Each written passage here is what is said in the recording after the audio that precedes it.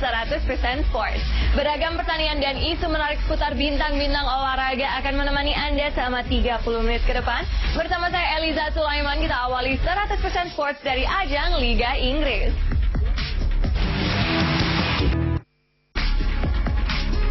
Arsenal semakin menjauh dari puncak klasemen usai dibekuk Manchester United di pekan ke-27 Premier League.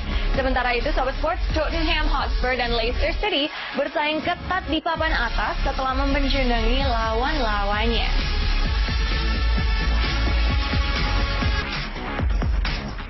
Iya, seminggu lalu mungkin tidak banyak yang mengenal nama Marcus Rashford. Tapi situasi itu berubah hanya dalam kurun waktu 3 hari saja, Sahabat Sport. Pemain 18 tahun itu kini menjadi bintang baru Manchester United setelah tampil gemilang dengan mencetak 4 gol dalam 2 pertandingan. Lalu siapa sebenarnya Rashford? Ini dia bocorannya untuk Anda, Sahabat Sport. Sobat Sports, Barcelona memperpanjang tren positifnya dan semakin kokoh di puncak klasemen usai mengalahkan Sevilla 2-1. Sementara itu, Atletico Madrid berhasil mempermalukan tim kota Real Madrid 1-0 di Bernabeu dalam laga Jornada ke-26 La Liga. Dan berikut ini hasil pertandingan selengkapnya. Selain sensasi Rashford, laga antara Manchester United kontra Arsenal juga diwarnai aksi diving Louis van Gaal. Aksi teatrikal pelatih asal Belanda itu bergabung bersama trik-trik konyol pesepak bola dunia lainnya dalam segmen bloopers hari ini. Manchester City sabet gelar keempat Capital One Cup. Jangan kemana-mana, hanya di 100.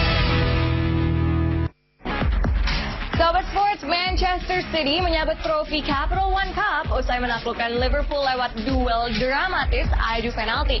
Kiper Wilfredo Caballero menjadi pahlawan kemenangan Citizen setelah sukses mementahkan 3 sepakan eksekutor The Reds secara berturut-turut, Sobat Sports. Dan berikut ini hasil lengkap pertandingannya. Sobat Sports, meski takluk di kandang Miami Heat, Cleveland Cavaliers belum tergoyahkan di puncak klasemen wilayah barat. Dan dari ajang Formula One, Kimi Raikkonen sangat yakin jika Ferrari dapat saingi dominasi Mercedes. Sejumlah informasi menarik lainnya akan hadir dalam segmen Time Out. Adu balap perahu motor akan hadir sesaat lagi. Kami akan segera kembali dengan 100. Sobat Sports, adu balap perahu motor memiliki banyak varian, salah satunya Sprint Jet Boat Racing. Balapan yang satu ini tergolong unik dan mampu menyajikan tontonan yang luar biasa. Kira-kira seperti apa ya serunya kompetisi ini? Dan informasi balapan jet boat tersebut menjadi penutup 100% Sports kali ini. Saya Eliza Sulaiman, pamit undur diri. Sampai jumpa.